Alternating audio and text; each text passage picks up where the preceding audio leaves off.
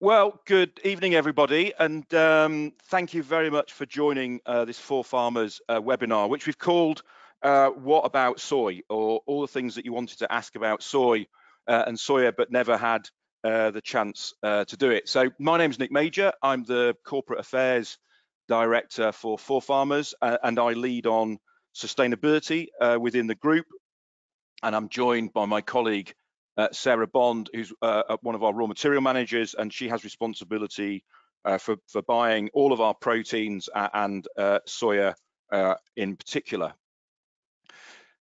So our agenda for this evening, what we want to try and run through over the next hour, but including some time for questions, of course. So we'll run through these topics. So we'll set the scene, talk a little bit about the future, how we source responsibly, what our ambitions are regarding responsible sourcing, and also take a look at the potential alternatives to soy that are coming down the pipeline. And I mentioned time for questions at the end, so please ask away, ask as many questions as you wish. We'll try to answer them, many of them during the webinar, and if we either run out of time or we need somebody else to help us with the answer to the question, then we'll come back to you. And you can do that by using the blue arrow on the top right hand corner of your screen. So let me just set the scene, and I guess I don't need to tell you, and perhaps it's why you've joined us for this webinar. It's certainly why we've arranged it, because yeah, the focus is very much on soya. All eyes are on soya. So, you know, regularly in the press, we see these sorts of headlines, and that is added to, as it were, by civil society, by NGOs. So we have this sort of almost sort of constant challenge to the role of soya. And I think, you know, when you look at some of these headlines that we've put up here, I mean, they ask some good questions, and some of which we'll try to answer during the course of this webinar. So I think they're legitimate questions, and we'll try to answer them. And of course, once you get civil society challenging and asking about subjects such as deforestation, of course, then government steps in and looks to act. And both in the EU, but more relevant for today's webinar here in the UK, you'll be aware that there are proposals that will require companies over a certain size to demonstrate effective due diligence on their forest risk commodities. And this is currently part of the Environment Bill that's going through Parliament as we speak. And although obviously we're focusing today on soya, obviously, you know, tropical deforestation risks are not linked to soya. I mean, they include other things like palm oil and cocoa and coffee and timber. But as we'll explain in a moment, you know, soya meal is really a sort of a feed industry issue. Just to explain as well, as far as this legislation is concerned, the due diligence and the requirements are to show that you are not using forest risk commodities that have been produced illegally. And I'll explain the difference, obviously, between and how the definitions are changing between illegal deforestation and deforestation free in a moment or two. So if there's all this challenge and all this sort of criticism of soya and soybean meal, then why do we carry on using it? And the reason is it's a seriously good feed material. And Sarah will explain more about the overall value from soya beans and the way that it breaks down into the oil and the meal. But, you know, it's grown very effectively in subtropical areas. You know, there's a good reason why soybeans are grown in South America and North America, and in Brazil, for example. You know, there are 3 harvests in one season. And for us as nutritionists, what soybean meal provides is an excellent source of digestible amino acids, and they provide us with those limiting amino acids that we need to optimize our diets and soybean meal compensates for the low levels of these limiting amino acids in cereals. So it's a good feed material. It's an efficient one from our point of view, and it has a very good amino acid profile. So that's the sort of setting the scene. And so if you like, if there are all those challenges, then why don't we just source our soybean meal locally? And so Sarah, I'll hand the floor over to you to explain where it comes from and where we import our soya from. Okay, thanks Nick, and evening everybody. So we've heard from Nick how soya's been grabbing the headlines over the last few years. I'm just going to give you a little bit more background and explain why we can't source it closer to home. So we move on to the next one. Yep, so where does soya grow? So we've got 364 million tonnes of soybeans will be grown in the world this year. And that's really to satisfy the world's ever-increasing demands. It's moved up from it's moved up by 100 million tonnes over the last sort of 8 to 10 years, and will continue to rise. So whilst we've grown trial quantities in the UK, and we've sort of played around with it, and we grow about 2.5 million tonnes of beans in Europe, really to make it commercially viable, the crops do need subtropical conditions and plenty of sunlight, which unfortunately we don't get enough in Europe. Brazil took over from the US as the largest producer in 2017, and that will produce 137 million tonnes this year, and I think set to produce more like 145 million tonnes next year. So there's year-on-year growth in Brazil. Harvest in South America is February to May time. Harvest in North America, so Canada and the US, is September, October time. So what that does is allow us all year round access to a competitive supply of beans. Just to add as a bit of an aside, because we always like to talk about China when we're talking about soya beans, China only produces about 20 million tonnes of its own beans due to its climate, but it also does import 100 million tonnes of beans. Now that's massive, and they have a massive impact on the pricing on a daily basis, but they could also have a real impact on the sustainable production if they wanted to, as the world's largest buyer. So if we just look to the right-hand side then, in terms of the UK, we buy all our soya in the UK. We call it any origin soya. So it's bought to a Pacific quality sort of protein and oil level. But from a commercial point of view, what we do is we leave our suppliers to buy, depending on the time of year, from the most cost-effective source that they can. If you look back to 2020, because what we do with our suppliers is, although they can buy from any origin, we do specify that they tell us what origin they've delivered it from after the event. So then what we can do is we can track on a mill by mill, on an overall UK basis, where all the soya's come from. So you can see there from 2020, 43% of our soya came from the US, 14% from Brazil, and 43% from Argentina. The UK as a whole feed industry imports less than 1% of the world's 364 million tonne production, and Europe less than 8%. So there are other players out there that are more influential than us. Okay, so what are we actually sourcing? I think if we move on to the next slide, we've got a picture of a soya bean. This bean is crushed in large plants, either in the US, Argentina, etc., or in Europe. The oil is then extracted and used in biodiesel, in foods, or for frying. But actually, the meal is the primary product for the crusher, and 80% of the bean is meal. Of this 80%, 97% is used in animal feed, and actually only 3% in food products like protein alternatives, soya milk, etc. So really just to highlight that we all need to be aware that soya production around the world is driven by our demands in the feed industry. But turning that on its head and looking at it positively, what this does is really influence us in the production of soya and pushes it to produce it in a more sustainable way. Just to sort of give you a little bit of background on the supply chain on the next slide. We've got large farms out in North and South America, and they're supplying numerous elevators and silos, just really as a collection point for the beans from the various areas locally. From these elevators and silos, the beans are then moved on into the crush plant or the processor. The crush plant then squeezes and extracts the oil to produce the meal.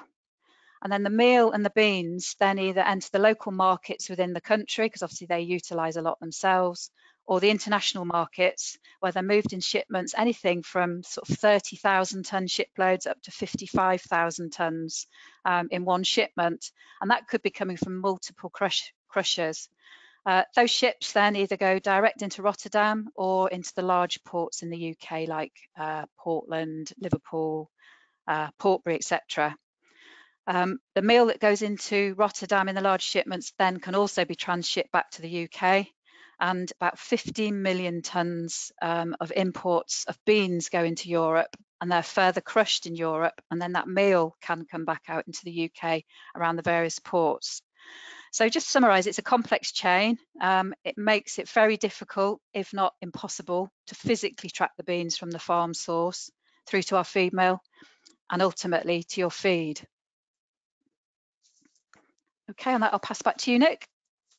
Thanks, Sarah. So let me spend a few minutes talking about deforestation, how it's defined, and the sort of changing focus and emphasis, I suppose, on deforestation. And I think probably, yeah, it's worth saying that we're focusing here for the next few slides on deforestation, because that is the main concern, I suppose, expressed by civil society and policymakers when it comes to the sustainability, the responsible sourcing of soybean. But as Sarah will explain later on, when we refer to responsible or sustainable sourcing of soybean, we're actually referring to a much wider range of criteria. But let's just focus in on a minute on deforestation. And obviously, these are the sort of the photos, that when you see it either in a photo or in real life, as it were, sort of do just stop you and make you think.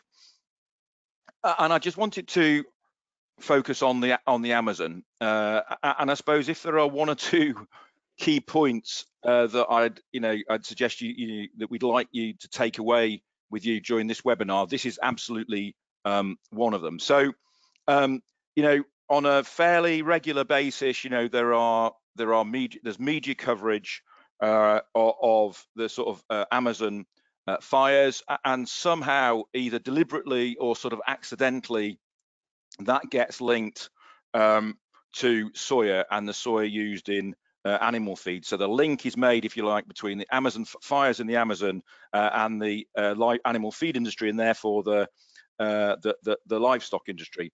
And that link just does not exist. There is absolutely no link between soya that's used in Europe, soya that's used in the animal feed industry, that you're using as our customers, and deforestation in the Amazon. And the reason for that is shown on the slide, because in 2008, the Amazon soy moratorium was brokered, and it was brokered between the NGOs and the traders and the users like ourselves here in Europe. And so that moratorium means that no soya is traded or financed in areas that were deforested in the Amazon biome after 2008. So you've got this deforestation cutoff date of 2008. So I can't promise you that campaigners won't still try to make the link, but what I can promise you is there is no actual link between the Amazon fires and deforestation in the Amazon and the animal feed industry and livestock production. So to some extent, and that's a success story, right? I mean, that has basically slowed down, obviously slowed down the deforestation in the Amazon, which no one's going to argue with at all. So whilst, as it were, until now, perhaps the focus has been on tropical deforestation, and we've already referred to, and others will refer to, deforestation, illegal deforestation, and deforestation free. But actually there are other areas where soya is grown which are also sensitive, which aren't covered in tropical forest, and this is a photograph of the Cerrado. The Cerrado is a huge area in Brazil, and it's used to grow soya, but there's no tropical forest, but it's still high value native vegetation. So as you'll see there, you know, there's natural forest, there's forest, it's not tropical forest, but there's native grasslands, there's swamps, there's peatlands, there's savannas, etc. And if you like, those are also high value ecosystems which we want to try and protect.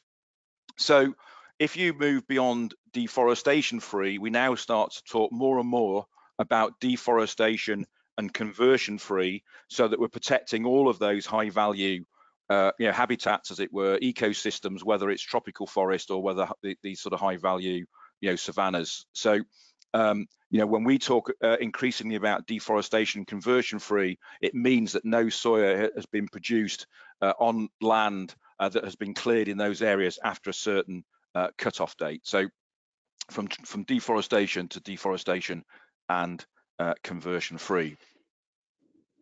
So let's now move on a little bit to okay, so that's the context. So how do we as ForFarmers ensure that the soybean meal that we're using is sourced responsibly? And before I sort of hand over to Sarah to talk about the specifics, let me just sort of put this into context within our own sustainability strategy, which we call going circular. Effectively, we take a circular approach to sustainability, and the reason that we do that is because a circular approach really plays to the strength of the role and recognizes the role of livestock in sustainable food systems, by the fact that livestock are converting low value materials into high quality protein that we as humans can consume.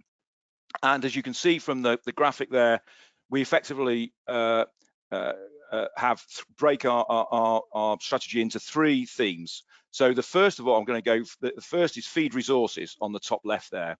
Feed resources means our raw materials, obviously, which is what we're focusing on this evening. So we want to source responsibly, and we want to maximize the use of non-food materials. And I'll say a little bit more about that for a moment. But just to put this into context, and when we talk about environmental footprint, when we look at the environmental footprint of 1 ton of compound feed delivered to your farm, then nearly 95% of the carbon footprint is in the raw materials that we use. The growing, the cultivation, the storage, the processing, the crop protection that's used to grow those feed materials contribute 95% of our overall carbon footprint. And if I move over to feed production, if you like, which is what we do, we manufacture and we deliver to you, that is 5% of the overall footprint. It doesn't mean to say that we don't focus on that, and as you'll see in a moment, absolutely we do, but just to sort of put that into the context. And then, of course, the feed solutions, the advice and the services and the products that we provide to you to ensure that there's a balanced use of resources in the total animal chain, in the whole supply chain. So that is also a very important part of what we do. So that's how we structure our sustainability approach. You'll see around the outside there are some boundaries: environment, animal health and welfare, and people and society. And that's because we will work within those societal boundaries. So we don't choose. Our sustainability strategy does not force us to choose between large or small, organic or conventional, indoor or outdoor. Those are all production systems that we will be using, and our job as nutritionists is to help our customers to improve their sustainability performance in whichever production system they are using. And we need to make this, tangible. So it's great having a PowerPoint slide and a set of PowerPoint slides that show everybody what our sustainability strategy is, but we actually need to do stuff and to actually make real change happen. So to do that, we've set ourselves, what we think, is a leading set of ambitions and objectives. Our ambitions are for 2030. So they're a bit more on the horizon, and they're sort of a direction of travel, but we've set ourselves some very clear 2025 objectives, and I'm going to focus on the top block in a moment. But if you just focus a little bit on that middle block, for example, where on our own manufacturing, our own operations, we're working on making our largest mill carbon neutral. We're moving towards renewable energy, and we've got a whole program of initiatives to reduce our own energy consumption with a 2030 objective of reducing our own CO2 per tonne by 75%. But if we focus in on our feed resources, the subject of this webinar, so there's a block of 4 key 2025 objectives. So the first is absolutely we want to make sure that we responsibly source 2 of the key raw materials, the one we're talking about this evening, which is soybean meal, and the other one that we use in much lower quantities, but is still one that's under some scrutiny, as you'll know, which is palm oil. So 100% responsibly sourced palm oil and soybean, and Sarah will describe in a moment or two how we define that. We use a well-recognised code of conduct called SEDEX, who are a platform which all of our suppliers, or many of our suppliers, feed in their audit performance, their transparency in terms of their own performance, so that we're able to exchange information with them about their own performance on these type of issues. We're looking very much to reduce our emissions, our CO2 emissions from those feed materials. Remember that 95% block of CO2 emissions that come from raw materials, they're known technically as scope 3 upstream emissions, so we want to reduce those. And finally, but in a way, most importantly, in a way, if you want to find the essence of our sustainability approach, it's this focus on non-human edible feed materials. The Food and Agriculture Organization published a report a couple of years ago that showed that 86% of the feed materials that are used for livestock production are not competing with humans for food. So we need to break this narrative, this storyline that is sometimes laid against us. If you like, that all the feed materials that we're feeding to livestock, would be better off fed to humans. I mean, that just is not the case. So that's the sort of overall, a sort of broader view of our sustainability approach. Let's sort of focus in now on soybean and how we source that responsibly. So Sarah, over to you. Okay, thank you. So I showed you earlier the complexity of the supply chain, and therefore the difficulty of tracking physical soya from the farms out in North or South America into our feed mills. So we basically, as a organisation, as an industry, we consider soya meal sustainable when it's certified. So what we actually do is we buy certificates for set tonnages of soya, where the equivalent tonnage has been bought from soya programs at source out in Argentina, Brazil, US, etc. But these programs have satisfied the criteria of the FFAC sourcing guidelines, which are shown there on the page. FFAC's journey in facilitating responsible soy sourcing practices for the procurement of soya started in 2006, so quite a long time ago. Its first set of guidelines were released in 2015, and it did a review in March, April this year. The guidelines don't just cover deforestation, which is what tends to get all the headlines, but covers numerous other areas. Starting with legal compliance, ensuring that laws within the Pacific country are complied with. Sounds easy, but not actually as easy as it sounds in some of these countries. It covers responsible working, so following health and safety rules, no child labour, discrimination, etc. Environmental responsibility, and also good agricultural practices. What we need is profitable production for these farms to continue. We want them to maintain healthy soils, responsible use of agrochemicals, etc. The guidelines follow 73 criteria required across various areas, and 54 of them are essential. So there's a number of areas that need to be considered. The FFAC scheme as a whole is independently benchmarked by the International Trade Centre, which is actually a joint agency of the WTO and the United Nations. So if we move on to the next slide, under the umbrella of the FFAC guidelines and criteria, the major suppliers have their own standards and have to be compliant with the FFAC guidelines. So they have their own set of rules, but very much linking with the FFAC guidelines. And these are independently audited. And you can see there probably some familiar names, the likes of Cargill, ADM, etc., Bunge, big world shippers of soya. All the certificates purchased by ForFarmers are from schemes that meet the FEFAC guidelines and also meet the requirements of deforestation. So we've established that we buy sustainable certificates against our soya purchases, but you might be thinking, are they just bits of paper? Do they actually mean anything? What does this mean to the farmer out in Brazil or Argentina? So each certificate provides us with proof via an audit that 1 tonne of responsible soya has been produced by a certified producer and entered the supply chain. So for every certificate, so every 1 tonne of soya we purchase, there's 1 certificate. So it matches our tonnage. The more certificates we buy as ForFarmers and the rest of the UK and the European feed industry, the more soya will be certified. And obviously that will mean more will be sustainable. It is real. These 2 farmers, this is a picture of 2 farmers that are part of a producer group in Brazil that's been operating for a number of years. They're called Catsuriso. They use the money that they get them from the certificates that we're paying on top of our price of soya, and they work with the local governments to educate and make this transition to sustainable agriculture. So if you look at the top left, they monitor the farms, the tonnages, the yield, the labour, all to make them more successful and more profitable.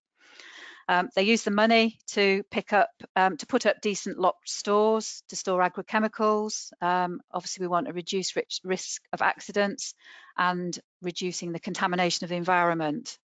They provide adequate housing, decent sanitation, canteens, etc. They're all things that we take for granted here in the UK, but this money is just going towards more professional farming. And then on the top right, they're starting to take health and safety very seriously by recording health and safety incidents, etc., as we would do over here. Okay, so there's different ways of driving forward this sustainable production via different supply models, and some of these names you may have come across before and wondered what they were. So if we start, so the flow is really from left to right, and as you flow that way, the cost increases. So if we start on the left-hand side, this is the starting point. It's the cheapest option, but what it does do is drive production via the sale and purchase of certificates or credits.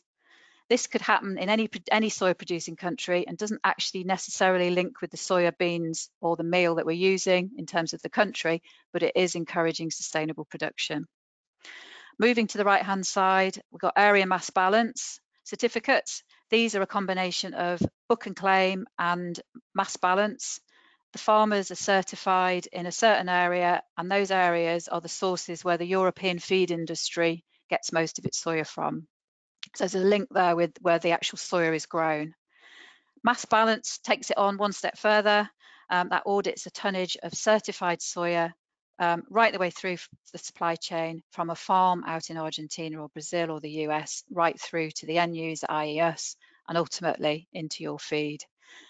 At the mass balance system, the certified and the non-certified sources are mixed, so they're commingled, but it's the tonnage that is actually monitored through the system. The ultimate is on the right-hand side, which is identity preserved, where the actual sustainable meal that's produced, or the sustainable beans that then go to become sustainable meal, produced out in source, end up in your feed or into our feed mill and ultimately in our field. But in terms of cost and in terms of practicalities, it's very difficult. So hopefully I've demonstrated that we've got a very complex supply chain. It'd be almost impossible and very expensive if we were to push to that identity preserved route at this point in time. It would quickly give us the disadvantage as a UK feed industry. If as an industry we move towards more certified soya via certificates, whether it's book and claim, area mass balance, etc., what it is doing, for every tonne we purchase a certificate, it is producing a tonne of sustainable soya. So that's got to be the way forward. And as I said before, the more the industry does that, the more we'll be pushing in that direction. Thank you, Sarah, for explaining that. And as you say, some terminology there that I'm sure everybody is starting to come across. So very helpful to explain it and to define which each of the steps mean. So I suppose that's where we are now. So let's just think about the future, and what about the alternatives for soya? What are the options that we have? And I suppose we would break them down into 3 areas. I mean, first of all, and I'll explain a little bit more about these in a moment. First of all, obviously, there's the option to grow more protein in Europe, in the UK. From a policy point of view, that's something that is very attractive. It sort of builds in the sort of feed and food security issue, because we're very reliant on imports, as we've seen earlier on, for our high protein feed materials, our very high protein feed materials. So that's one option. The second option is the sort of feeding systems way of looking at things, and the sort of development of synthetic amino acids, which allows us to supply those amino acids without having to sort of supply the crude protein, as it were, that comes from using soya. And then, if you like, there's the alternative and novel proteins, which attract more of the headlines, I suppose, and more of the media coverage, and there's sort of constant interest in some of these more novel feed materials. So let's just have a look at those in some detail.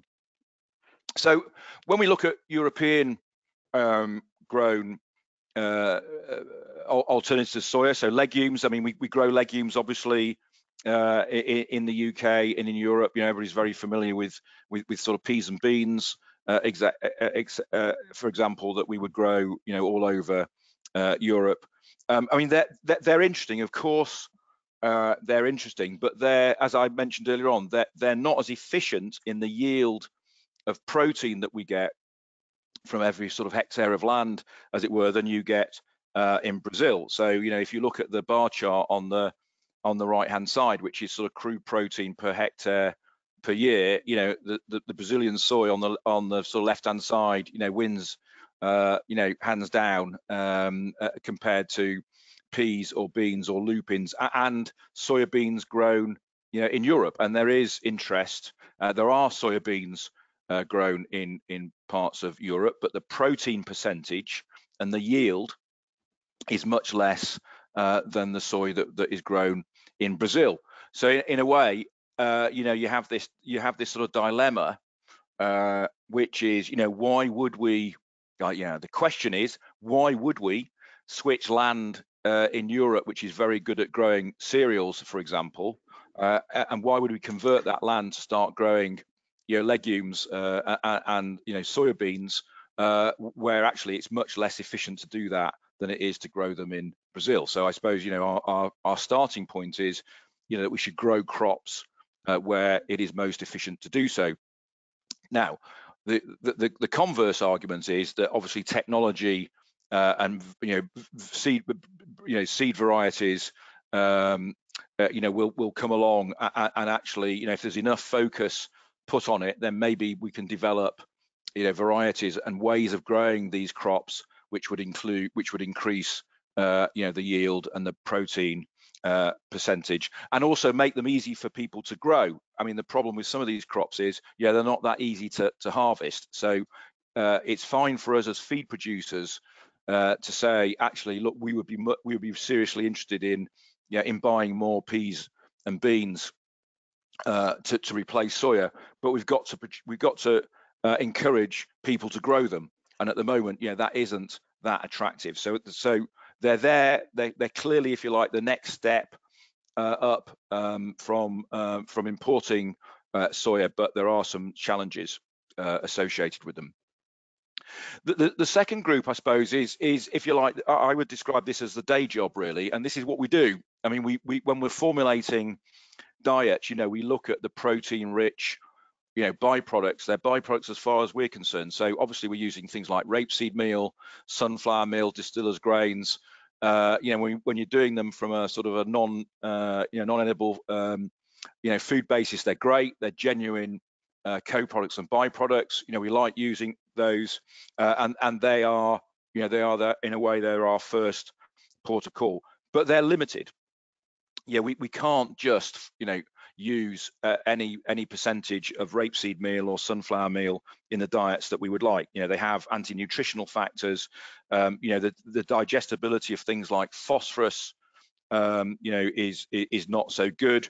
They tend to be higher fiber, and therefore they limit feed intake. So I suppose our role as nutritionists is to understand those parameters, understand what those anti-nutritional factors are, work out how far we can push them, as it were, in terms of inclusion rates, and then formulate them in. And there's ways in which we can process those materials. There are things like enzymes that we can use to ensure actually that we can start using more rapeseed meal and sunflower meal than we have done before. And I suppose if I look back over quite a long time in the industry, the inclusion levels of things like rapeseed meal have increased, as those sort of varieties have been grown that are more able to be used. The meal is more able to be used in the feed industry than they were before. So an ongoing program, I think. Then there's the use of synthetic amino acids. So if you remember at the start, why is soybean meal such a great feed material? Because it has a pretty near ideal profile of digestible amino acids, and it provides those limiting amino acids that aren't found in things like cereals. But of course, over the last a lot of years now, what are called synthetic amino acids have developed, and new ones come on stream all the time. And so from our point of view, every time we get the next synthetic amino acids, it provides us with the opportunity to lower the crude protein by 0.5%, and therefore the opportunity to lower soybean meal inclusion by 1%, the crude protein of the diet, that is, by 0.5%. And again, if I look back on the long run of diet composition, 20 years ago, 25 years ago, we were producing diets with much higher levels of crude protein, because that was the way we ensured that we supplied the amino acid balance, whereas now we're able to provide a much more, if you like, focused precision approach to providing those amino acids, which doesn't rely on overfeeding crude protein, which is not so good for the animal and not so good for the environment either. So these are the amino acids that we currently are available. So lysine, really the first limiting amino acid. Soybean is a great source of lysine, but others like methionine, threonine, tryptophan, and valine. And I suppose from our point of view, there are more to come, and those will all help us to reduce the soybean meal inclusion that we need to provide those amino acids.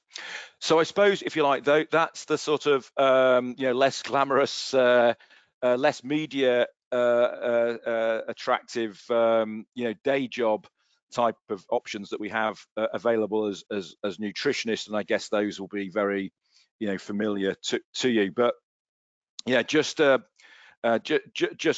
slide on on alternatives or novel proteins. I used to refer to them as novel proteins, but they're not so novel now, really. So we describe them as alternative proteins, and you'll be familiar, I guess, with some or all of these. But let's start. I'll mention them briefly. And the one on the left-hand side. So this is a sensitive issue, but it's one that we're going to have to address and confront. So this is the reappearance of processed animal protein, and those of you who are tracking what goes on in Brussels and in the EU 27 will be aware that it is almost certain. In fact, there was a vote in one of the committees this week which actually was opposing the motion put forward to oppose the reintroduction of processed animal protein. That was defeated, and that was sort of seen as the last hurdle to overcome. So take it for read at the moment that within the EU, in any case, the use of processed animal protein will be reauthorized. Just to be absolutely clear, those of you who can remember meat and bone meal, this is a different material. This is from animals that are suitable to enter the food chain. So That's the first key criteria. And of course, ruminants are not involved in this whatsoever, so completely forget that, with one small exception, which is due to gelatine, but don't worry about that for the purpose of this discussion. So effectively, this would allow, for example, processed animal proteins from pigs to be fed to chickens, and poultry processed animal protein to be fed to pigs, with a very strict controls put on us as feed mills to ensure that there is no cross-contamination between those two within a feed mill. And a year ago at this point, I would have been trying to explain what a PCR test is, but now everybody's familiar with PCR testing. And if you like, the level of accuracy that you get at DNA level from PCR testing, and that's the level of control that will be required. So you might ask, okay, you've talked about what's happening in the EU. What about the UK? Well, obviously the legislation that introduced a ban on using animal protein was swept over in the legislation when it came over to Brexit. So the feed ban is still in place in the UK. The Food Standards Agency are tracking what's happening in the EU, and so ultimately at some point it will be a decision for policymakers and for regulators such as the Food Standards Agency to take a view on this. But I can well imagine that they'll want to establish through a consultation or some other mechanism what the consensus is, what's consumer views going to be, what's the view of the retailers, etc. But I think if you take the emotional element away, and I'm not saying that you can, but if you look at it purely from a sort of technical evidence-based position, then processed animal protein is the most circular feed material that you can get, and would certainly allow us to reduce the amount of soya and imported soya that we use in our diet. So there's a dilemma for all of us, whether we're in the supply chain or we're policy makers, regulators, or civil society. So be aware that one's coming down the tracks. And linked to that is insect protein, and the link is that at the moment actually insect protein cannot be fed to livestock other than fish because of the same feed ban, and so there will have to be a lifting of the feed ban in some form or other in the UK in order to allow insect protein to be fed. And there's huge support for feeding insect protein. You'll have seen this all over the place. Everybody's sees it as a future a protein, one that a circular one that's not involved in sort of land use change, etc. And so there's a number of sort of pilot projects and studies looking at the use of insect protein. And just in case you're wondering, that we as feed producers, we're looking at what you would end up with is the sort of the larvae from things like black soldier fly, which are processed into a high protein meal, which we would then include in our diets as a high source of high protein. But again, there's a regulatory and as a feed and food safety issue to be resolved, i.e., what do you feed the insects on? And that has to make sure that that has no feed safety implications. So moving on from to left to right. So algae, I think seriously interesting, and I think as is sort of single cell protein other than algae. And so this is sort of technology which is developing rapidly. It has to be scaled up, but algae and single cell protein provide all sorts of options. It's not just the sort of protein element, but you can get essential oils and all sorts of other valuable sort of feed ingredients out of algae. They obviously require no land to be grown on. Quite often they can be incorporated into sort of carbon capture mechanisms where effectively you tap in, you add a biorefinery onto a high emitter of CO2, and effectively the CO2 is almost taken out of the waste stacks and piped through this biorefinery, and you produce algal mass, which is then dried, and then we use it as a feed material. So I think very interesting, not only from a sort of protein point of view, but from a carbon capture. And then on the right hand side, we've looked at and are looking at things like plant protein, so grass and duckweed. And so all I would say is at the moment is rest assured that ForFarmers is investing in all of these projects. We're looking at all of them. We're involved in a number of big projects and small projects. It's cutting edge stuff, but we're there in all cases. I think, just to be slightly realistic, that these are all options that will emerge over the future, but that for the foreseeable future, we're going to carry on using soybean meal, and that's why we have to make sure what we do source is sourced responsibly. But there's a bit of a look into the future. And my last slide is one just to sort of leave you with, really, and it's where the discussion is moving onto, which is sort of linking responsible sourcing and carbon footprinting. We now are starting to, and quite rightly so, get requests from our customers and their customers, so processors and retailers, to start looking at the carbon footprint of the feed delivered to the farm. Remember, it's actually, I say it's over 90%. It's 95% from feed materials, and obviously the carbon footprint of feed is on average 50% of the carbon footprint of livestock production. Bit less for ruminants, bit more for pig and poultry. So of course it's difficult for a livestock producer to reduce their carbon footprint without reducing the carbon footprint of feed, and we can now provide that information to you. So we have the carbon footprint of all of our feed materials. It's incorporated into our formulation system, and therefore when we run a formulation for each of our diets, not only do we get the nutritional parameters, but we also get the carbon footprint. So that information is available. But when you do start looking at the carbon footprint, then soya comes right to the front row, and the reason is that because of the way that you calculate the carbon footprint, you show it with and without land use change. And so LUC, you'll start hearing LUC and non-LUC land use change. And land use change, in a way, is the carbon, the GHG charge, if you like, that has to be depreciated over a period of time because that land has been cleared and because of the GHG impact of clearing land to grow crops.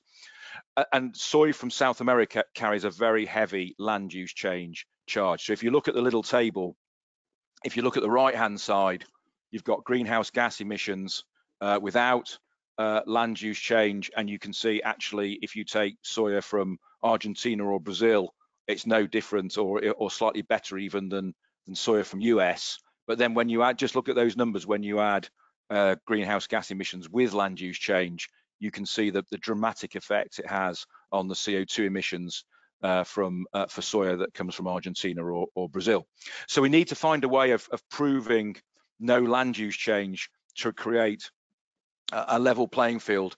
And if we go back to the means by which we prove that the soya that we use is sustainably sourced by using certificates, then therein lies the answer. So there are certificates that we're now starting to buy, looking to buy, that come through this area mass balance system that we can prove through satellite technology, through verification from audit bodies like Control Union, which can prove that the land on which that soya was grown, from which we're buying certificates, has not been deforested for at least 20 years. And if we're able to do that, we're then able to, if you like, run our GHG numbers without land use change, and that just makes such a huge difference. So if that's something that you're interested in, then please talk to us and we can explain a little bit more about what we're doing. So that's it as far as the presentation is concerned. So let me, we've got one or two questions come in. Please feel free to ask more. So just while I'm looking at the questions that's come in, there's one that I've got already, Sarah, that I wanted to ask you. So you talked about the way in which we buy certificates. So if I'm a customer, how do I know that ForFarmers are buying those certificates on my behalf, as it were, as a customer? How can we prove that to our customers? Okay, so what we do is obviously we know what feed we've manufactured. We know the inclusion of soya in all that feed, so we can put the two together and work out a tonnage of soya that we've used over a particular period.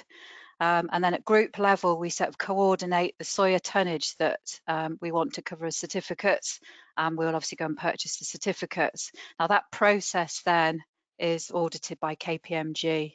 So they look at how we've sort of pulled all the data together from all the deliveries, got to a tonnage figure, and then gone off and purchased those certificates. So it's independently audited, and then those figures then are also quoted on our website, and I think in our annual report. So again, that they have audited those figures. So it just sort of groups it all up, but you can break it back down to individual customers if you need to. Okay, thank you.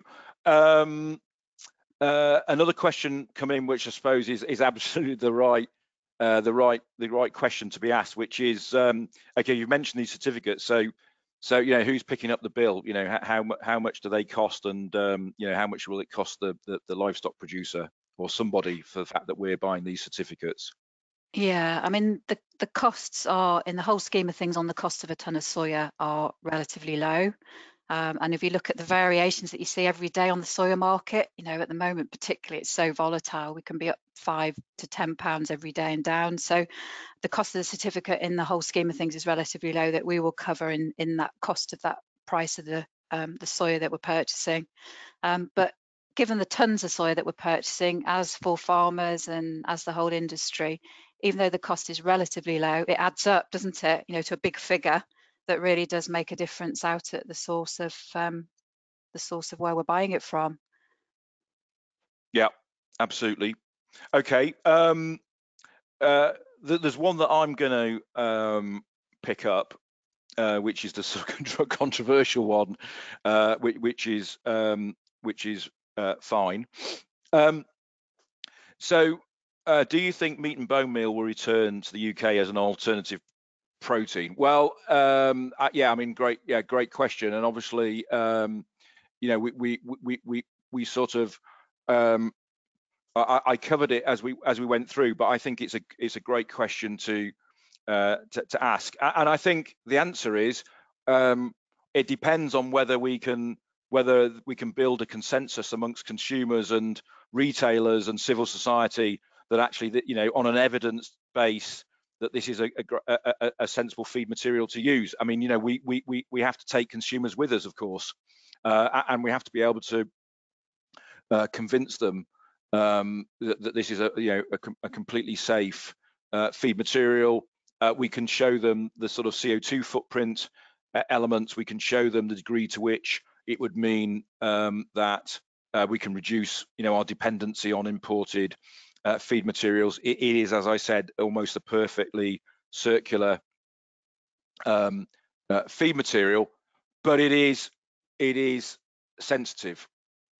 So I think that let's wait and see. What I can say is that it will be reauthorized in the EU, and there are member states who, in fact, actually, when it has been voted on at each stage of the process, actually, it's been voted in favour. You know, most member states have voted in favour, and the others have voted against. I think it's probably at the moment the desire to allow it to be used, and then obviously it's probably up to individual supply chains to be able to accept something like like processed animal protein. So I think I think a good one to that will come down the tracks. There's a question about carbon footprinting. You know, that are we able to supply the carbon footprint of all of our diets? Yeah, the answer is yes.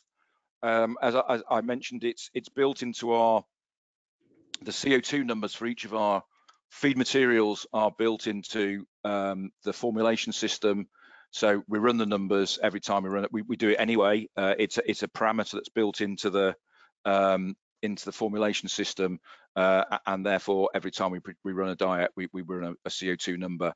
At the moment, we're doing that sort of on demand, as it were. So I think my answer is, you know, if it's something that you're interested in, then talk to us and we can explain how we explain that. There's a great question on the challenge to the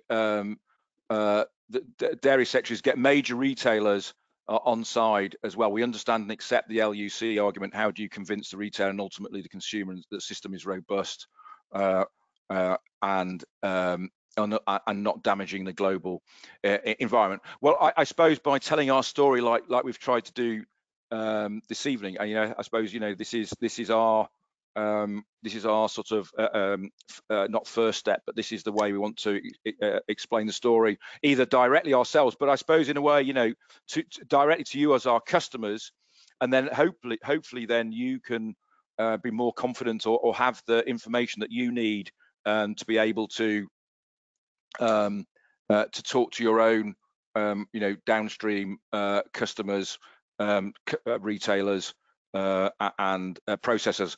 And what I would say is that we've been telling you the ForFarmers story, but so much of this is also done at industry level. So we do many of us within ForFarmers represent you and us on a number of the sort of industry policy making. There are a number of groups looking at the these due diligence requirements, and we're there, and the feed industry is there, and your representatives are there. So I think we will, and there are routes by which we can explain this land use change story. And I think I would say, we don't say that this is the ultimate answer, but it's a step in the right direction. So it's work in progress. And again, we'd be very happy to explain this in more detail. If that's of interest to you or your customers, rely on us to support you in talking to your customers on this. Sarah, there's a good question on organic, because actually, it's quite strange really in a way, because actually, am I right in saying, but correct me if I'm wrong, I'm not sure there is actually a certification system for organic soya, is there at the moment? But how do we treat organic soya in this? No, it is a good question. There's obviously there's the organic certification scheme, but that's not specifically looking at sustainability, I don't believe. I think as far as the book and claim sort of certificates, the tonnage is taken into account because that doesn't relate to source. But with organic, because it's coming from India, China, completely opposite side of the world to where the rest of the soy is coming from. Yeah, in terms of certificates out in that area, etc., I'm not sure we've got anywhere with that at this point. No. But it is an important area that needs to be pursued, definitely. Yeah. No, absolutely. I've always thought it was slightly strange that that organic is sits outside all all the work that we're doing. So yeah, that is absolutely the the answer. And I think I've probably got time for one more question. And I think this is relevant because of the due diligence requirements. And and I'm going to be absolutely honest, it's something that we've already been asked, right? Which is, if all the risk from soya is in Brazil and Argentina, why don't we just buy it all from the US and just be done with it? Yeah, we do get asked that on quite a regular basis, but I mentioned earlier the crop season in the US, the harvest is September, October time. So at that point, all the US soya is shipped out, and probably only till about February, and then Brazil takes over. So that's the season when you can really buy it commercially and when really it's exported from the US, and then it quietens down. So to say, well, I want that all year round commercially, probably is suicidal. But also practically, the ships are not coming over from the US. They began coming from Brazil and Argentina with the soya. So practically be quite hard to work out. Yeah, so difficult one at this point. Yeah, difficult one. It's not so easy. And in a way, there is, and certainly, this is a key issue for for policymakers and the NGOs, right? The whole purpose of doing what we're doing in terms of responsibly sourcing and for introducing legislation on due diligence is to make real change happen in those countries that aren't buying soya, not persuade everybody to stop buying there. If we stop buying from from South America, then they can sell their soya to China, and we won't have had the impact that we all want to have. So that's a very sort of Yeah. important point on which to end, I think, actually. So look, I apologize if you've asked us a question we've not had chance to answer it, then I'm sorry about that, but we'll do our best to get back to you. But I'm very conscious of time. We've impinged on your evening, so thanks very much for spending an hour with us on an evening, and I hope you found that useful. Thanks again for your participation, and enjoy whatever you're planning for the rest of this evening. But for now, goodbye, and we'll close the webinar. Thank you very much.